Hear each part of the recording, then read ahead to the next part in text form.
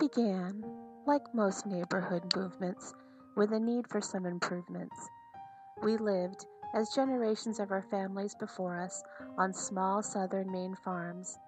But now we were surrounding an old white meeting house in which no meetings had been held for years, and a district schoolhouse from which teachers and pupils, books and flags had lately vanished. We wanted to repair and restore and open our meeting house. We wanted to buy and keep our schoolhouse, which was up for sale by the town. So we formed an association and held kitchen meetings. A traditional box supper and an ice cream social covered our initial investment of $10. And so the members of the then Emery's Bridge Community Association acquired responsibility for 2 public buildings in the early 1930s.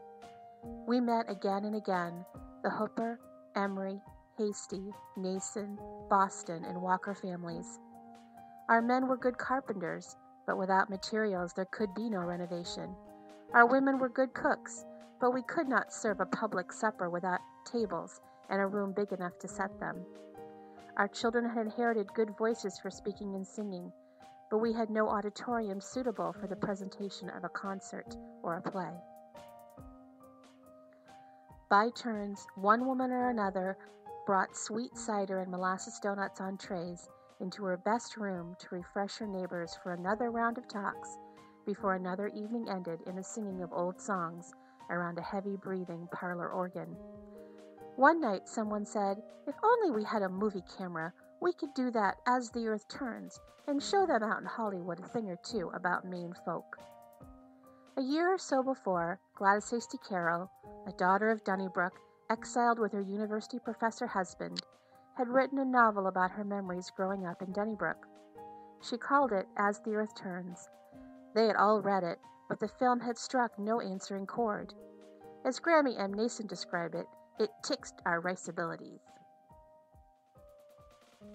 "Couldn't talk right neither.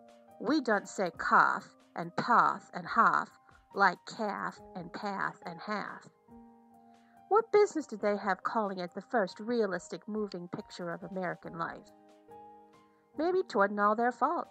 Maybe nobody from away can do it. Maybe nobody can talk like us, or do like us, or be like us, but us. There was a sudden hush.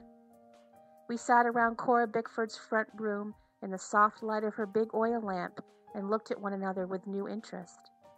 Were Maine farm people really unique? Were we unique? Did we have a secret nobody knew but us?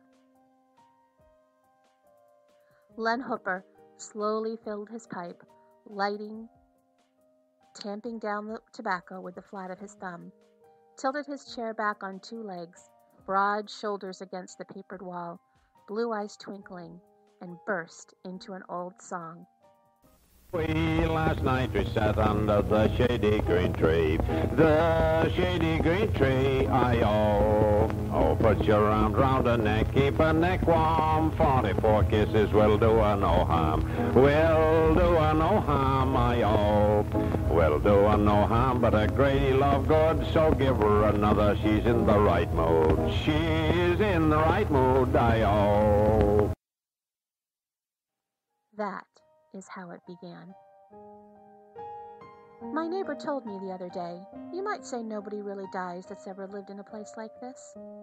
And I can say it because it is true. Nobody dies anywhere as long as one is left to remember him, remember exactly where and how he lived, what he said, his way of saying it, what he did, and what he stood for.